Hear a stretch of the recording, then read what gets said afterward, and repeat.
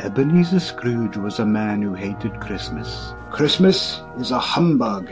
But on Christmas Eve, an old departed friend would show up with a very important message.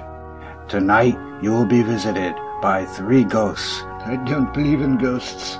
But Scrooge soon would believe in ghosts, and it would change his life forever. Are you the ghost whose coming was foretold to me?